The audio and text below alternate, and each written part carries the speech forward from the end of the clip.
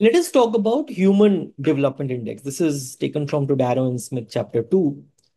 So HDI is something which is going to rank all countries in terms of low human development, middle human development, or high human development. So lowest human development is 0. And the highest one is 1. So every country is going to be between the 0 and 1 in terms of HDI. And there are 3 dimensions on which HDI is going to rank these countries. One is longevity, that is life expectancy at birth. So this shows that if in the country life expectancy is better, it means that people must be healthy enough. Knowledge is the another criteria. For knowledge, they take up the weighted average of adult literacy and mean years of schooling. And they give a different weight for that. So for adult literacy, they give the weight 2/3. And for mean years of schooling, they give the weight 1/3. And then there is also standard of living per capita GDP adjusted for people. So for human development, you need all of this. You need income, you need health, you need education. And different countries are going to be classified into low, medium, and high human development. So if human development is going to be between 0 to 0.499, means that particular country is in low human development category. Medium human development is from 0.5 to 0.799. And high human development is between 0.8 to 1. 0.8 to 1. Right. And then how do you calculate this human development index? So first is your income index. So for that, we are going to see for every country, we will have the income for every country. Now we have assumed some maximum income and we have also assumed some minimum income. And we are going to create an index around it. How? So we will be taking up, so current income is the income of the country, today's income of the country. And we also have assumed some values of the maximum and the minimum income threshold. So for the maximum income threshold, UNDP sets max at $40,000 PPP, purchasing power parity, right? Minimum is $100 PPP. So for income index, what do you do? Log of actual income, which is income of my country,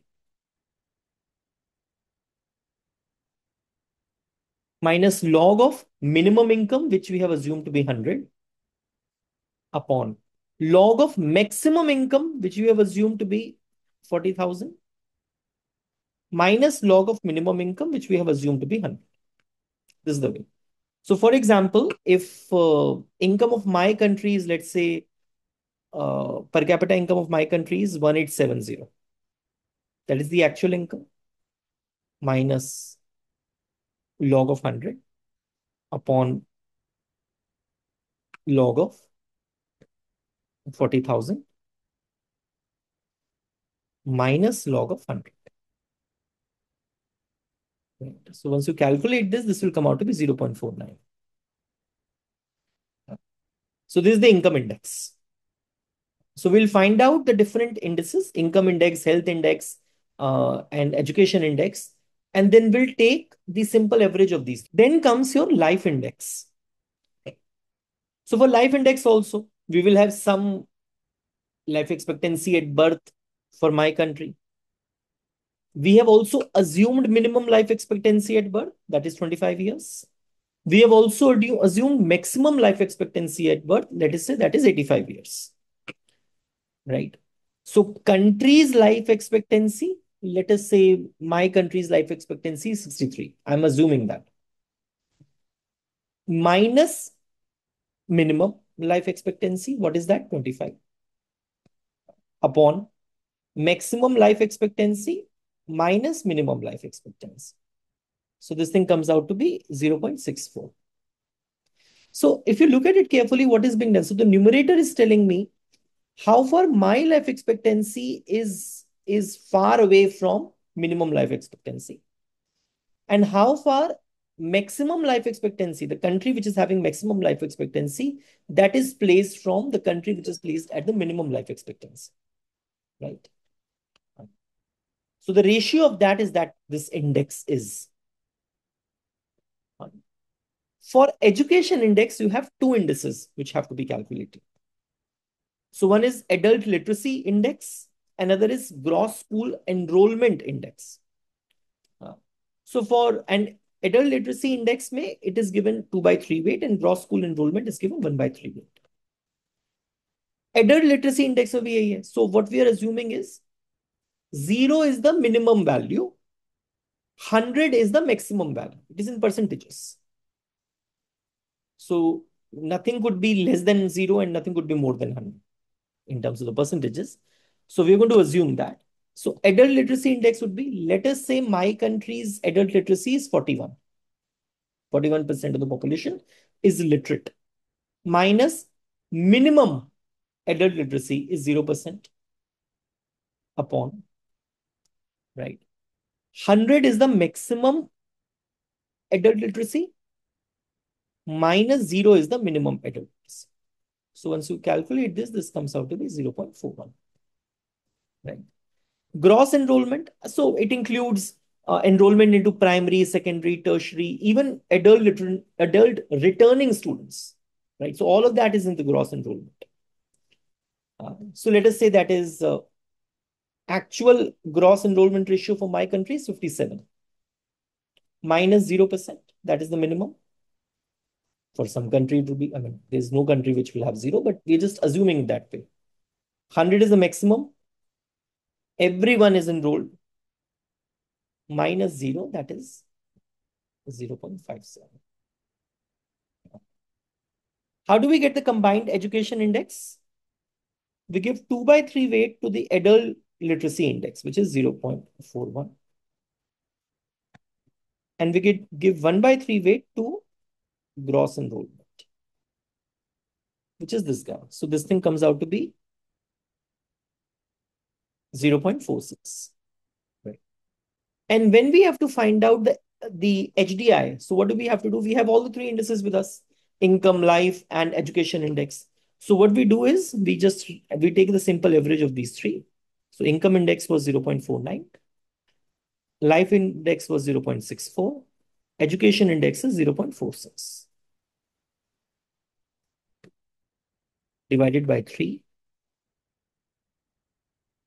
So that thing comes out to be 0.53. So according to this, my country is going to be placed in somewhere in middle human development, right? This is not necessarily for India. I've just taken an example which is given in the book itself, right? But you have to understand one thing.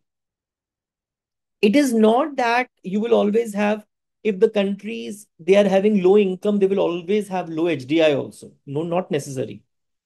There can be countries which can have low income, but they can still have very high HDI. They might be doing very well in education, or they might be doing very well in health. So just because there are income gaps, it doesn't mean that you will always have health and education gaps also. So countries who might not be earning much, but they may be doing very well in terms of health and education. That is possible. But this also tells you something, that if you invest in human capital, it is going, human capital क्या है? Health, education. So if you make life of the person healthy, if you make him more educated, one, human development is also going to improve, and at the same time, income is also going to improve. One of the drawback of HDI is that it is only taking into account the quantity, not the quality. Uh, so, for example, if there is an extra year in healthy functional life, so for example, we take up life expectancy, right? And we say that in case of the country has more life expectancy, that is better. You can have an extra year of life being healthy or you can have an extra year of life being ill. Both of them are not same. So you cannot just equate these. I mean, and this HDI is not taking into account the quality differences. You get the point? Just because people have completed their years of education, maybe 18 years or whatever, it doesn't mean that they have got quality education. No. So it is only taking into account the quantity, uh, uh, but not the quality, right? So you need to read the book also side by side. So I've given you a crisp note for this. I hope it was useful to you. Thank you, Veda.